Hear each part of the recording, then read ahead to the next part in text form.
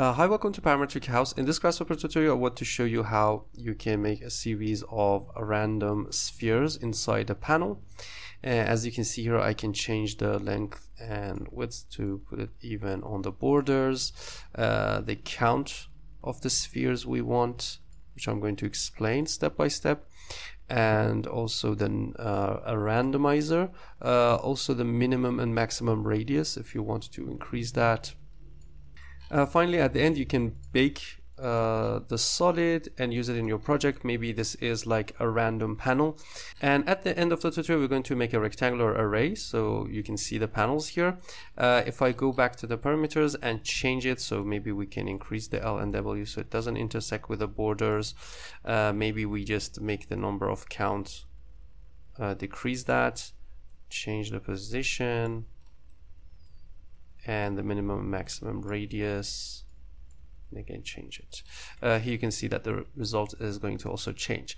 Okay, let's learn this step by step and from scratch. I'm going to just draw a box in Rhino. You can draw whatever box you want, and then we're going to bring it inside Grasshopper. So go to the geometry, brep, and right click and set one brep to bring it in. Just hide this here. The next step is to select the face we want to produce those random spheres from it. So we can use a surface deconstruct brep to deconstruct the faces, and there are 6 faces. We have to select the face we want to produce those spheres on it. So I'm going to go to the sets list item and pick up the face I want. For this project, it's just like index 0, but if you want to select it, we can say a number slider between 0 and 5, and that is going to be select face. I'm going to make this a little bit smaller and give it to the index, so you can just select whatever face you want to produce those spheres. For this one, it's going to be 0. After we have selected the face, we just have to make a series of random points on it. So I'm going to go to the vector, grid, and populate geometry, give it to the geometry I want, the number of points we need, so maybe from 3 to 100. And this is going to be the count of spheres. Okay, so we can just change that here. And there's a seed, so we can say from 1 to maybe 10,000. That's going to produce the random generation. So I'm going to give that to the seed, and if I change that, you can see it's going to change. Let's also make a part of it, select a part of the surface. Maybe we don't want to put the spheres on the border. To do that, we can also use the surface utility isotrim and use this surface, the part of a surface, to produce the random points. To do that, we have to right click and reparameterize it to make it from 0 to 1 in the U direction and 0 to 1 in the V direction. For the domain, because it's a domain 2, we can go to the math domain and construct domain 2. And as you can see here, this is the U minimum, U maximum, so it's for the start and the end, and V minimum and V maximum. What we can do here is to give a number between 0.1 and 0.45, because if you put it 0, it's going to select all of it. Yeah, we can start with 0. And if you put it to 0.5, so for example, it's going to come at the middle, we can't make any surface from the number. So what we can do here is to start from 0 and come to 0.4, for example. And also at the end, it's going to come from 0 to 0.4. And the minimum surface we can select is like actually 0.1 is 10% of the surface. So remember that this number is the maximum we can reach. I'm going to give that to the U minimum, U maximum, and for the it's going to be the same obviously, but here I'm going to make it from 1 minus x, so it's going to be 0. If I give this 0.1, it's going to be from 0.1 to 0.9, because as you can see here, it's going to go 1 minus this number. So you can control the U, and we can do the same for the V So you can select a part of that too.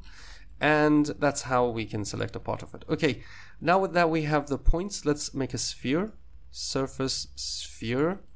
And we have to give a radius. Obviously the default is 1, which is really small, but let's make a series of random radiuses for the sphere. I'm going to go to the set random. The number of random values is the same as the count we produced here. The seed, again, we can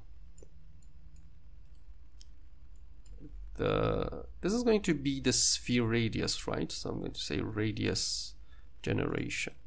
So that is going to change the radius here. And the range is going to go to the math, construct domain, and make a domain for it. So for example, I'm going to say it's from 1 to 100 with 2 decimals. This is going to be minimum radius and maximum radius. Okay, going to increase that, and then we can give this random to the radius. Obviously it's too much for this project, so I'm going to make it really smaller. I think that we have to stick about like 13. So just change this number based on your project. Maybe this is good, and decrease the maximum radius. And change the position. Maybe we decrease the number of them. So we have some gaps. And that's it. Maybe increase the minimum to between 3 and 8, for example. And that's how we make the spheres. And we just have to find the solid difference. Intersection, shape, and solid difference between our solid and the spheres. I'll just turn this off, and you can see that this is going to give us the final results. So if you want to change that, you can. If you put these numbers to 0, it's obviously going to also produce those spheres on the border. So remember that you can change that here. We can change the face we want to produce the random spheres on it. So maybe you want to produce that on this surface. Maybe it's like a case for a computer or whatever you're thinking of. So remember that you can also change the position with this index. Another thing we can control is the number, the position. Maybe increase this one because it's smaller spheres. And when we increase it, if we increase it, it's obviously going to just collide and give us something like this. So if you want to make that with more intersection, maybe increase it to 20 and minimum to 10. So that's also going to give you a good result. Maybe we can put this to 0 and 0. This is going to slow down the process because it's obviously going to find lots of intersection for this project. Okay, and now if I bake that, you can see that this is also an interesting result we're going to get from this algorithm. Okay, to make the array, I'm going to just go to transform array and use this box array. Give this to the geometry. The cell is going to be the same box we used here, and it's going to give us a XYZ count for the control.